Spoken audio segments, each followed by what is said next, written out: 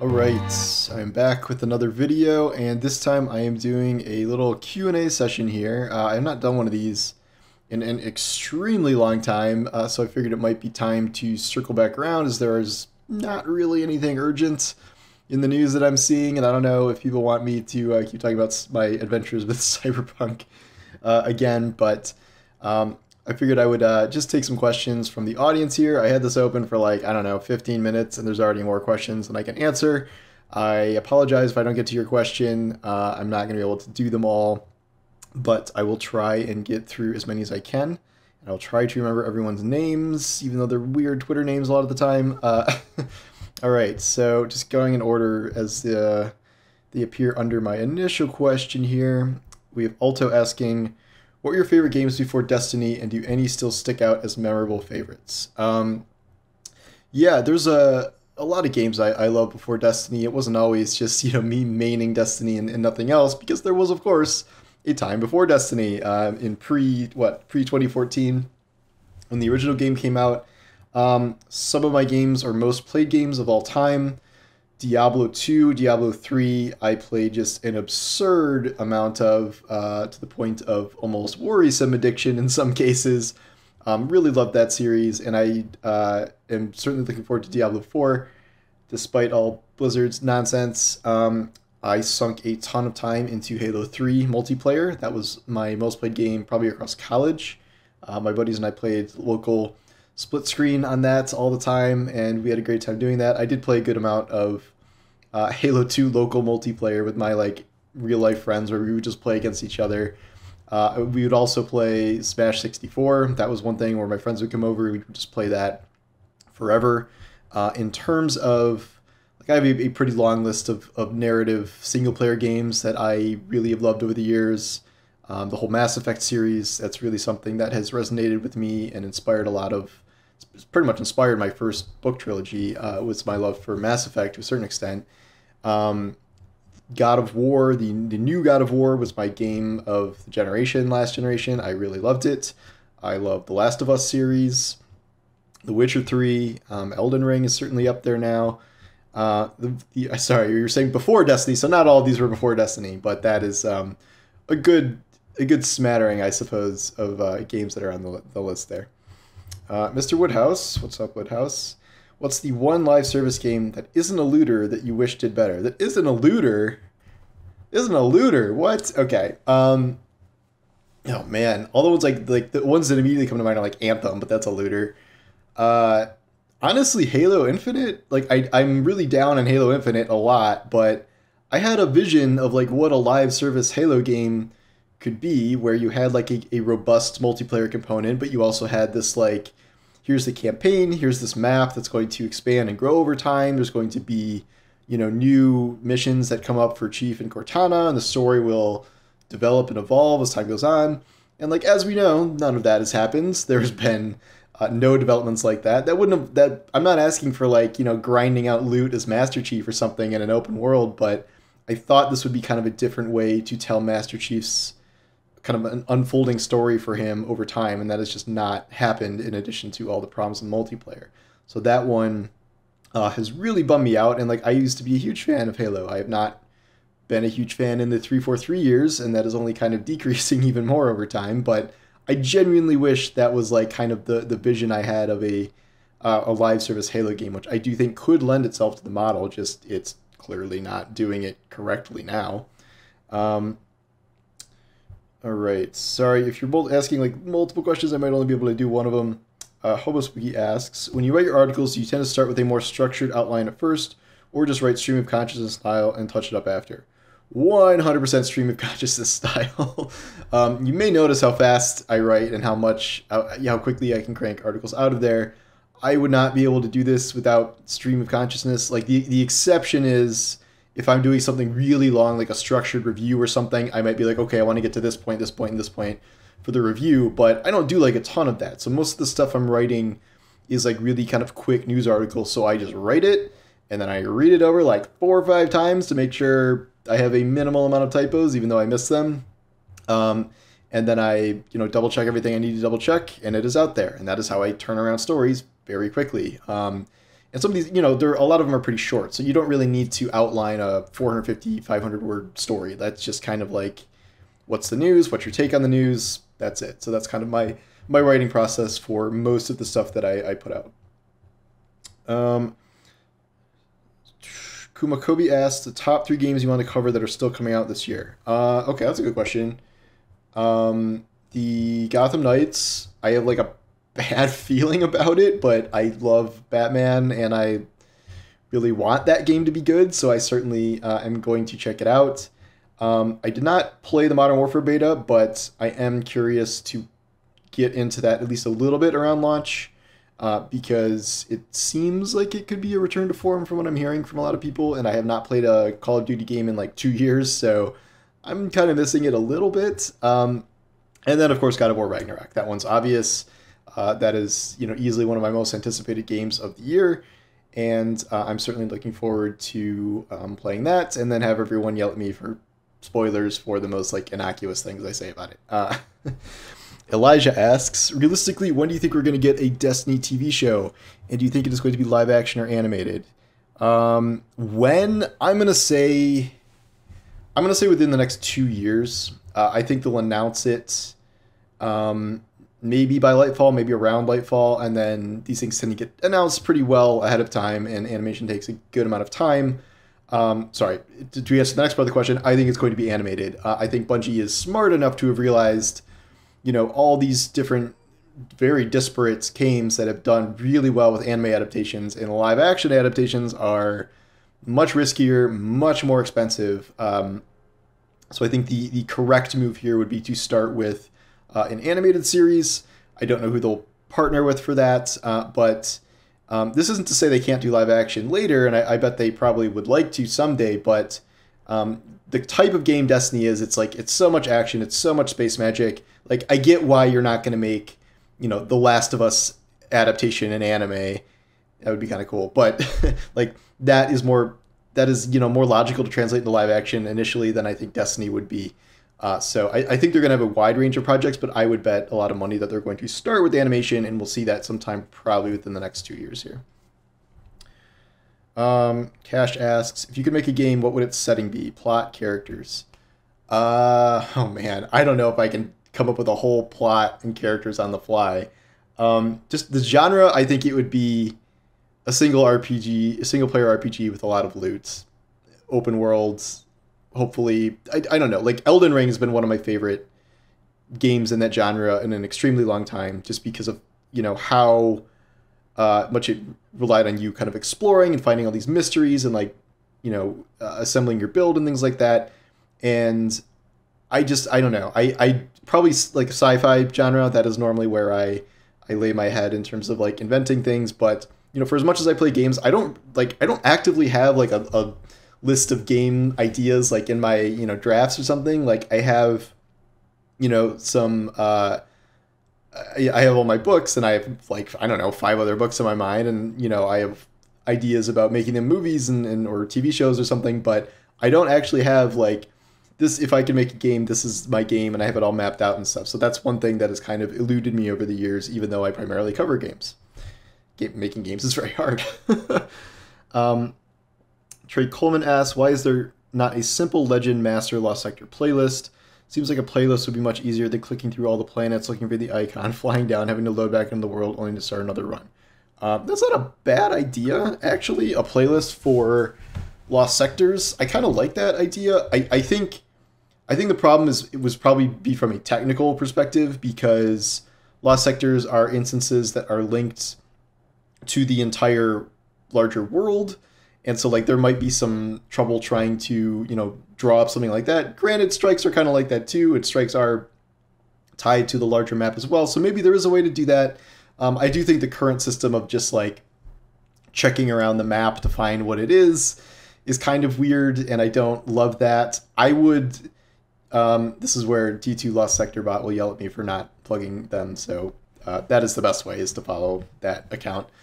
I do like the idea of, like, what if it wasn't, you know, what it is now? What if it was randomized? What if you could farm a daily exotic, or just farm exotics in general through some sort of Lost Sector Playlist. That's a very good idea. Again, I don't know how technically feasible that is, but I think it is a fundamentally good idea. The other problem would be like if you have it in a playlist, there's so many different champions and shield modifiers and stuff that come up where you would have to adjust each time. So I don't know. There's a lot of problems with the idea, but fundamentally, I kind of like the concept if there was some way to make it work. Gumdrop Studios asks, what's the scariest, most challenging thing about writing articles? Like, you ever get that hurdle and think, oh god, not this? Also, does burnout ever impact writing, like Marvel, Destiny burnout, etc.?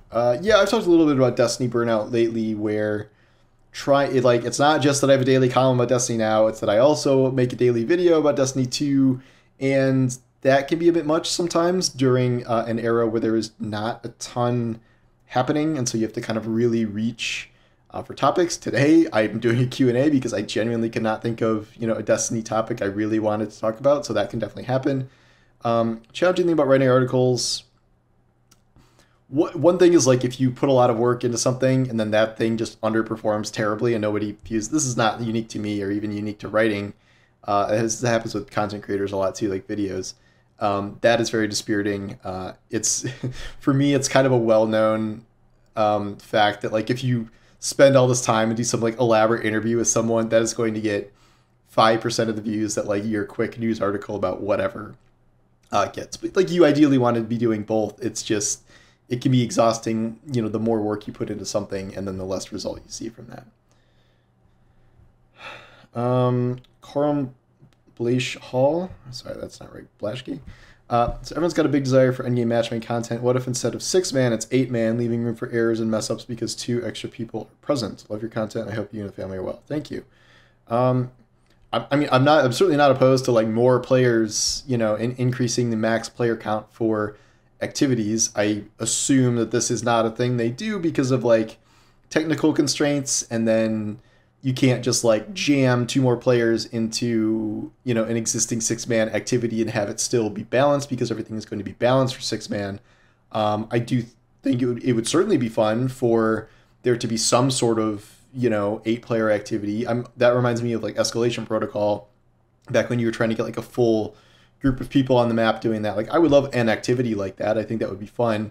It's just that I have not seen them even kind of really inch in that direction, other than when we accidentally had 12-man raids at one time, which was very fun, admittedly, but not balanced. I'm getting spam text. Great.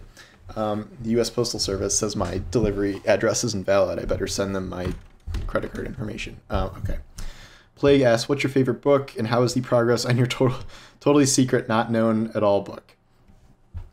I don't know if I have just one favorite book. Every time I get asked this question, though, the one book that really jumps out to me is World War Z.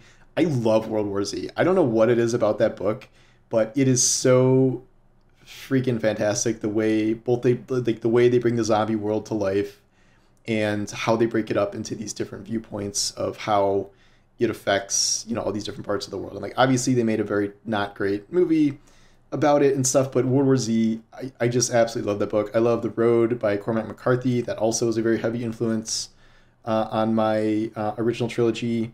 I love the Expanse series. That is one of my highest honors, is that James S.A. Corey follows me on Twitter, it's 2 guys who are one author, but I'm very proud of that.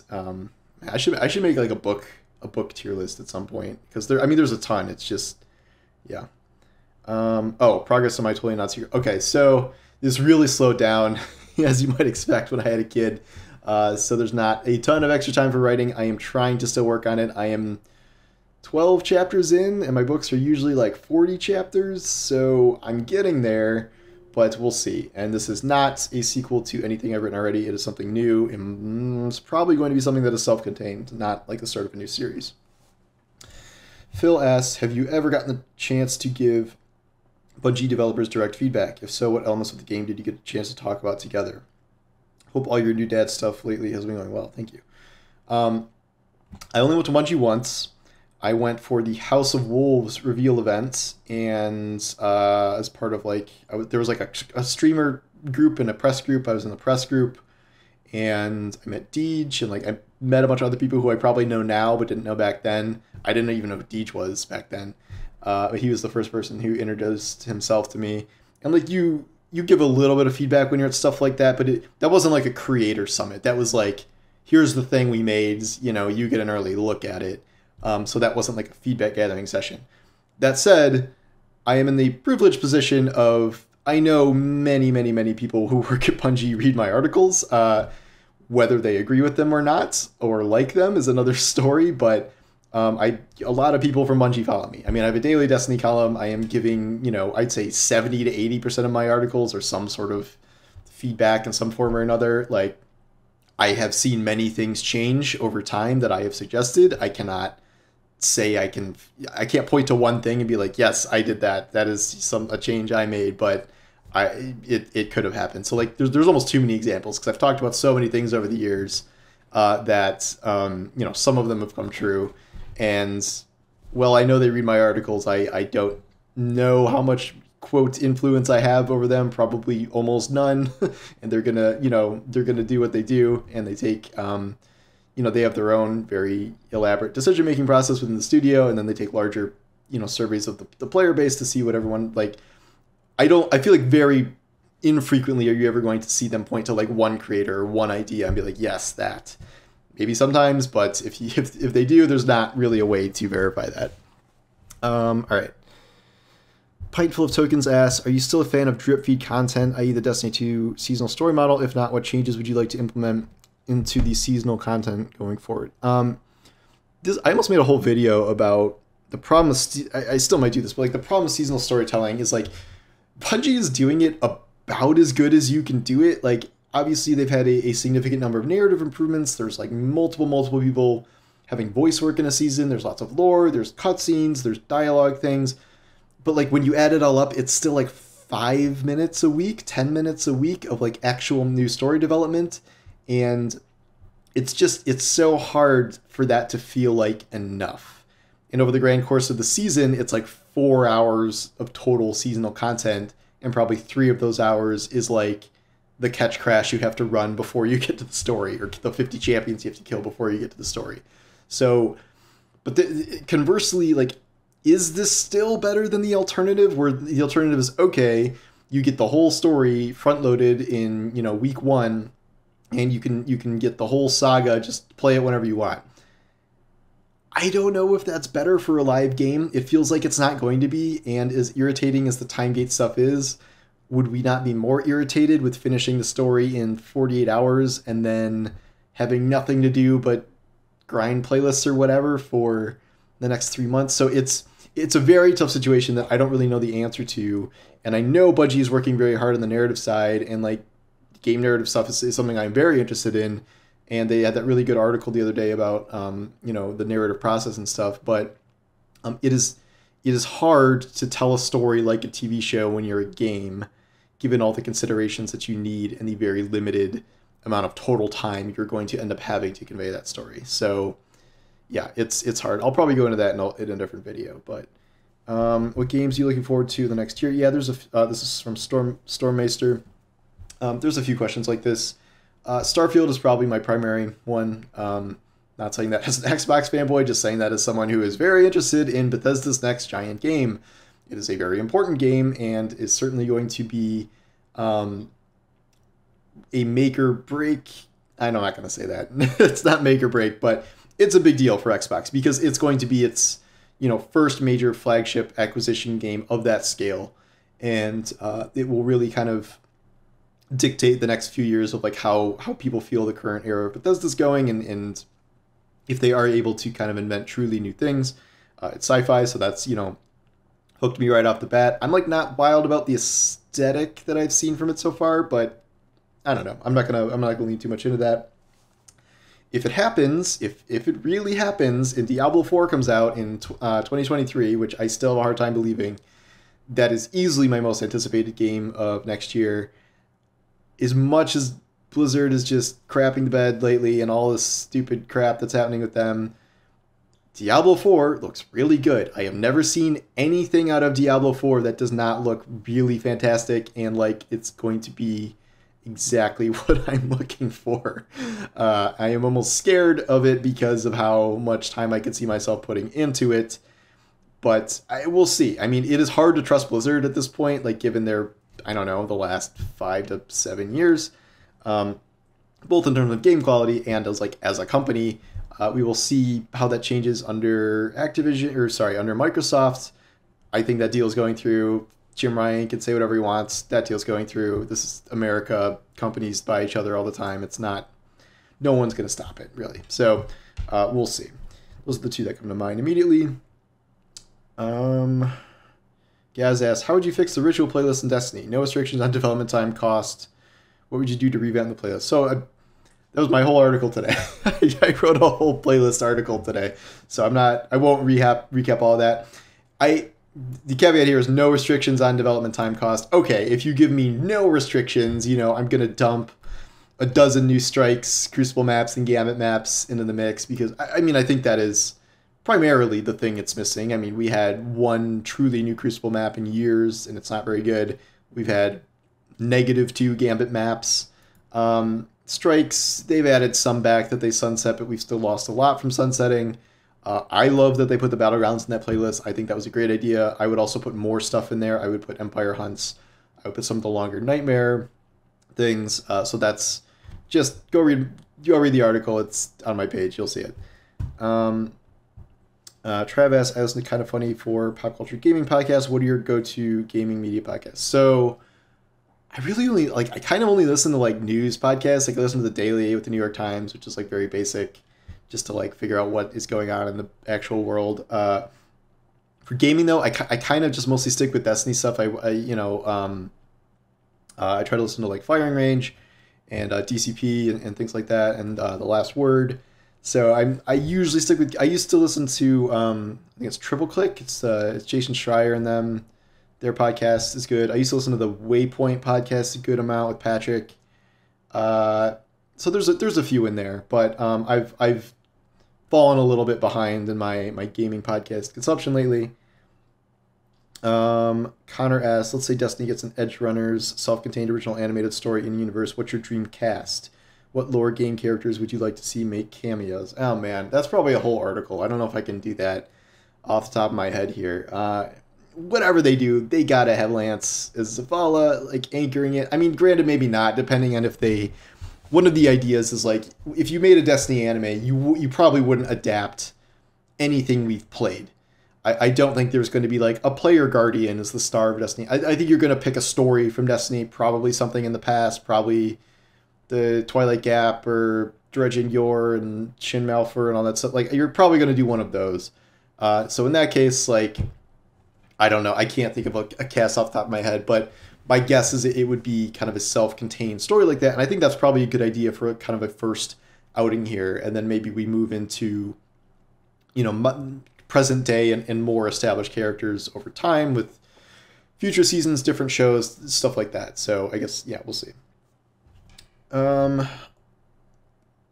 Alto asks, over the past 2 years, do you feel like you've become more of a Destiny celebrity personality than just a games and entertainment journalist? Your opinions feel much more influential in both the Destiny world and gaming as a whole than a few years ago.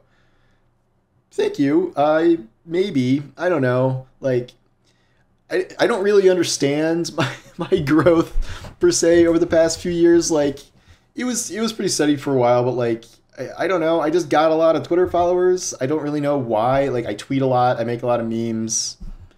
I don't know. I think, I spend a good amount of time on Twitter, cultivating that presence. So I think that has led to, quote, increased reach. My actual writing, I mean, I have the platform of Forbes, which allows me to, place articles in your Google feed that might not be there otherwise. And I get several billion, views a month. So I know that many people are reading my articles or at least clicking on them. I do think I have become more of a Destiny-centric person, certainly over the last few years. The more I have embraced the game, I'm writing about it every day, almost making videos about it every day, certainly tweeting about it every day to some extent, probably more than most full-time Destiny creators, to a certain, granted, those people are streaming Destiny for, 10 hours a day, and I'm not doing that. We're making much more elaborate YouTube videos than I do. But I do feel like I'm part of that community now, and I really do feel embraced by them. have very, very rarely had bad experiences with anyone in the creator community. They've all been very friendly, outside of one notable exception, which you may remember. But besides that, like, everyone who seems really cool on stream has been really cool to me in public and in private. A lot of them have given me advice on things. Special shout out to Fallout. Fallout's always helping me out with advice.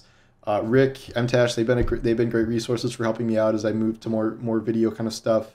And it really, I know there's a lot of like, everyone's like, oh, the Destiny community is the worst, and like, I can't, like, maybe, and I can see aspects of that, and you know, we're not talking about like PvP debates here, but there are a lot of really cool folks in that scene, and I really enjoy hanging out with them. Sampat asks, how has having a kid changed your perspective on the world? Has it changed anything about the way you view video games? Oh man, getting into the deep questions now.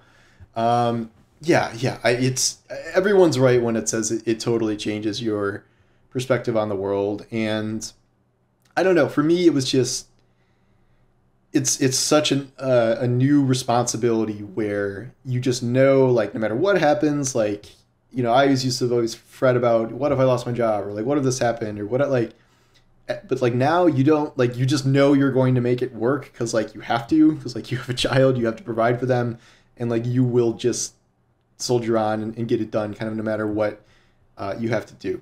And you are working towards something very specific now. Like, you're, you know, wanting to have a family is no longer just a nebulous concept. You are working because you literally have a family who needs both, you know, financial resources, but they also need your time. And so that is a balance you have to work out, as you may see or have heard. Like, I have Noah in daycare because my wife and I both work, and even though I work from home, it is not very easy to watch an infant while you are working from home, which I did for, you know, his first 2 months.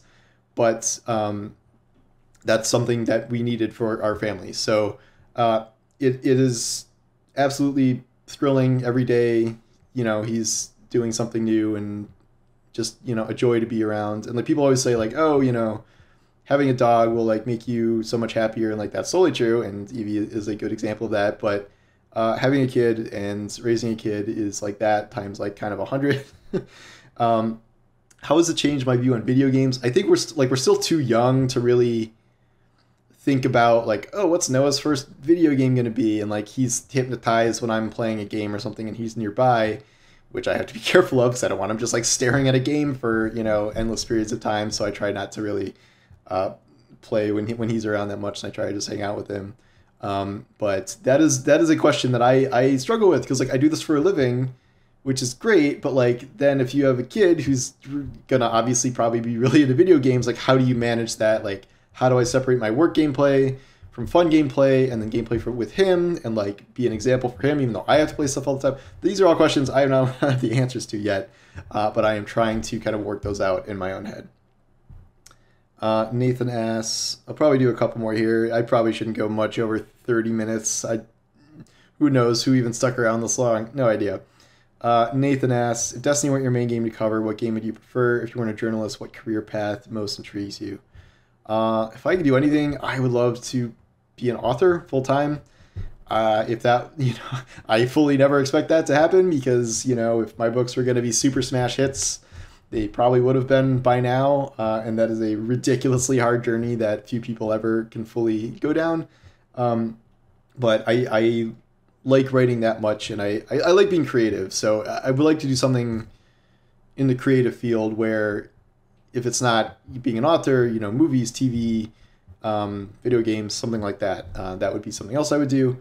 If Destiny was my main game to cover, what I'm learning is I probably should have covered Minecraft, because then I could be like some sort of famous kid doing face reveals for, you know, 1.2 million people on stream, and probably making, you know, 500 grand just from that. But no, seriously, that's a good question. I'm trying to think of what other games would even be like, there's so many games that like I would love to get into. Final Fantasy 14. I've heard it's awesome. I've heard people really like it. I've heard it's a great live game to keep up with. No possible way could I ever keep up with that at all. Like, there's no way I could have the time to devote to another game of that scale. Like, I run into this problem a few times, like New World, Lost Ark, You know, many different live games, even Genshin Impact. I was doing that for a while. I was doing Genshin and Destiny as my two main things, and like it's too much live stuff. I can't do it all. So there are certain other ones I'd like to pursue, but I am running into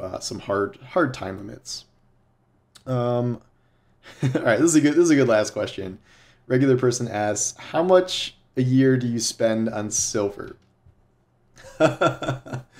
Okay. That's, I'm trying to do the math in my head here. You know, probably less than I used to. So things I stopped buying, I don't really ever buy ships, sparrows, emotes anymore. I have my favorites that I bought a long time ago or that I've earned from certain activities, so I will just use those. However, I own every single armor ornament set in the game, except I skipped the Revelry set because it was so ugly. This was before transmog existed, so I was like, I'm not gonna buy this. Like, what? I don't care. I don't need this to make this one of my limited ornament options, so I skipped the Revelry set. But like, it's like $45 a season to buy all the armor. Granted, sometimes no, it's more than that because you have a seasonal event too. So it's like, it's $45 for 3 characters for one set, and then $45 for the holiday event. So even if I'm just buying armor, and then I have bought, you know, I'll buy an exotic ornament or two for a weapon or a gun or whatever. Those are the things I'm still buying. Never bought transmog. No need to. Just do the bounties. It's not that hard. And so I don't know. Definitely $500 at least, I would say, per year. Granted, again, I don't know how much of this is Bright Dust, so maybe it's more like $300-400, but the amount of armor ornaments I need to pick up, this isn't even counting like just keeping up with the game. But no, I to be fair, I do get codes from Bungie for the game itself. So like I have a Lightfall code for the whole year. I got a Witch Queen code, so I'm not paying for the game content. So I am paying for all my silver. I think Bungie's gives me silver occasionally. Like they gave me 1,000 silver to buy the new event pass that costs 1,000 silver that like you unlock stuff for the last thing. Didn't buy that. I think I used it for a different exotic ornament because there's nothing good in that bundle. I'm not going to buy it. I'm not going to spend on that. But anyway, have I spent thousands of dollars on Destiny over the past 7 years or whatever it's been? Absolutely. Have I made many thousands of dollars based on my Destiny coverage alone?